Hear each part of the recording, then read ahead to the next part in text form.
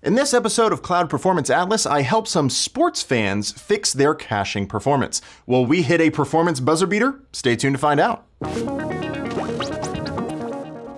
Geeky Sports is a website devoted to the latest and greatest regarding your favorite sci-fi fantasy-based sports.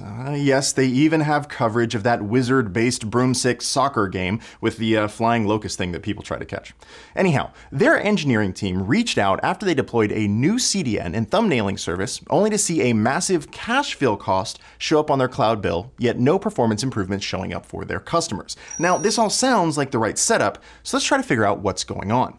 Firstly, to check that the assets were actually being cached, we took a look at the logging information for the load balancer in the Cloud Console.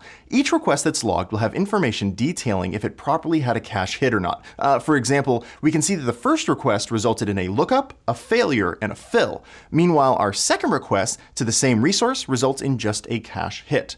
Looking back at the logs for Geeky Sports, we can see that the number of cache hit entries is really low for their traffic during the day. So it seems that the requests were getting cached, but not being reused by future requests. Hence the high cache fill bill. Now let's think about this for a second. At their core, CDNs are really just massively distributed hash tables. When a request comes into the CDN, it converts the URI of that request to a cache key. If that key matches anything that's already been cached, then it just returns the associated object.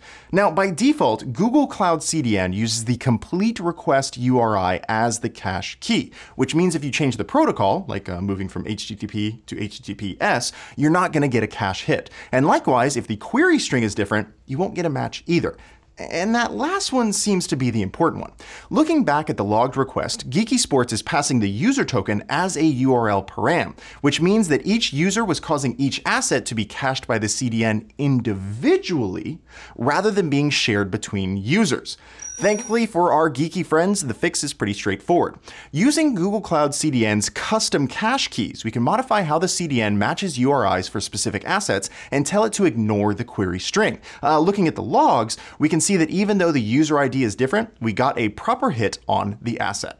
To learn more about how Geeky Sports decreased their costs, check out the related article linked in the description below. And don't forget to check out the rest of our Cloud Performance Atlas content, because when it comes to performance, every millisecond counts.